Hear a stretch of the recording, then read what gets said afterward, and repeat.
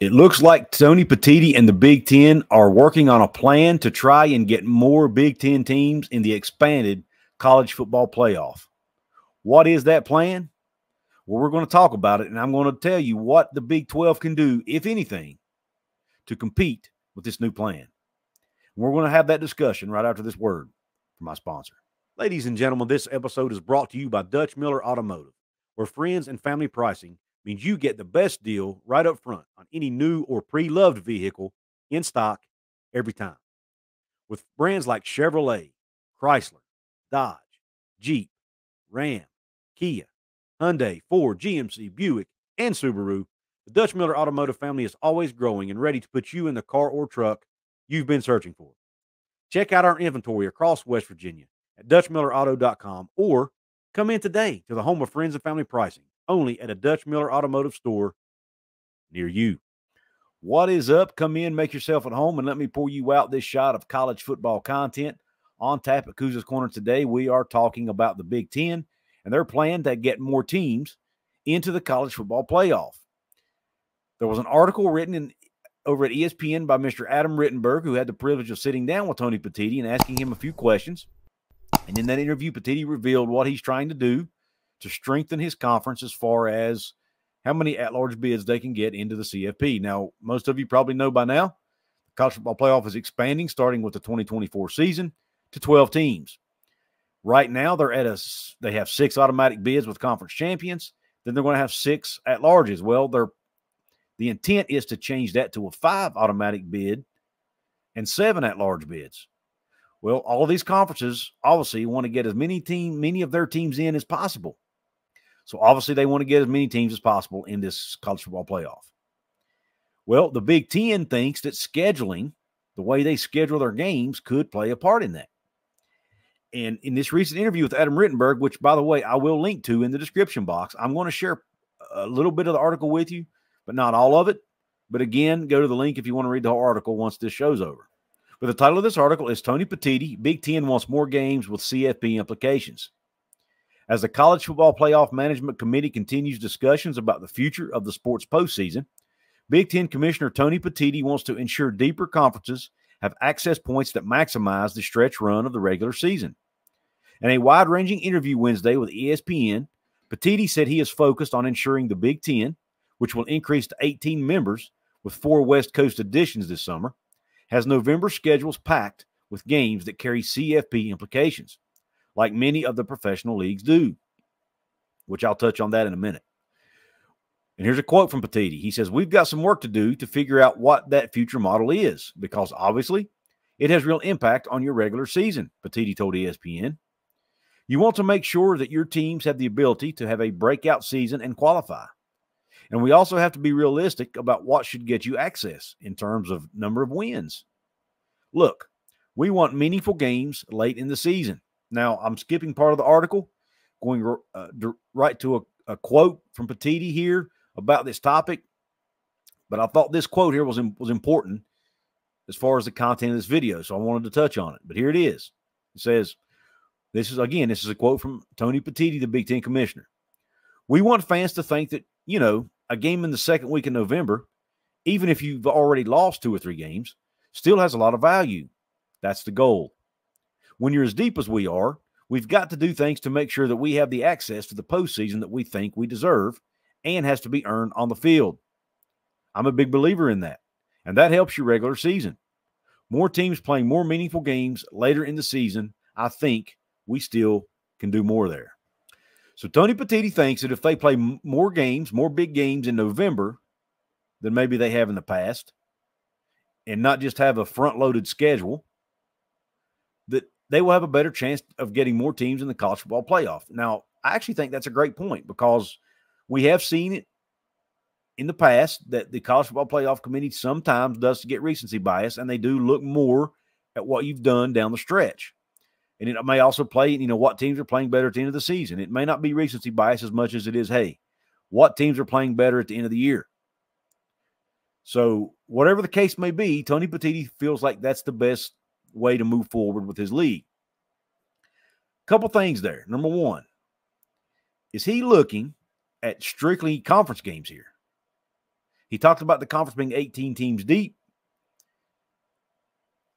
Does he want to play games like USC, Ohio State in November? Maybe Oregon and Wisconsin. Just throw out teams.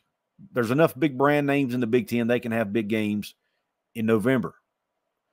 And it seems to me here he's not talking about just rivalry week here. He's talking about early November games. And I got to thinking, what can the Big 12 do, if anything, to compete with that strategy? And I don't really think there's anything they can do. I mean, think about it. If you've got Ohio State versus USC as an example, or Penn State versus Oregon, or Wisconsin versus, I don't know, Michigan, whatever. Is there any game in the Big 12 that could compete with those types of games, with those types of revenue or as far as TV viewership numbers? I don't really think there is. And I mean, I'm a Big 12 guy. You see, I'm a West Virginia fan, right? You see the Big 12 logos on some of my memorabilia here. I'm a Big 12 fan. I'm a West Virginia fan. But I've also got to be realistic about where the Big 12 stacks up from a TV viewership standpoint and a revenue generation standpoint and a brand standpoint. The Big 12 just doesn't have the blue blood brands and the name brands that the Big 10 has. So it's going to be hard to do that for the Big 12 outside of rivalries. Now, maybe you could play rivalry games, which right now the Big 12 doesn't have, but 4 protected rivalries in the conference? Maybe they protect more rivalries, but they're really, to be honest, there's not that many rivalries in the conference. I mean, you've got the Holy War.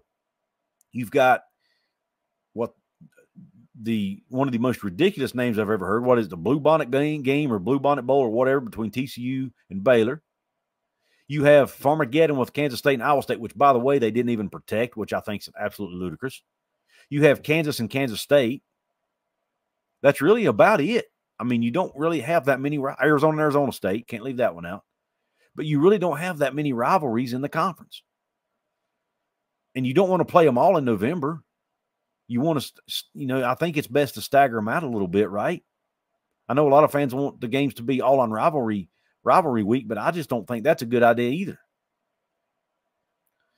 But if that's the strategy, I'm not sure the Big 12, really all they can do there is just hope for the best. Play the games on their schedule and hope for the best. Then I got to thinking, Tony Petitti mentioned in there he wants to do what the pro teams do or something more like the pro teams do.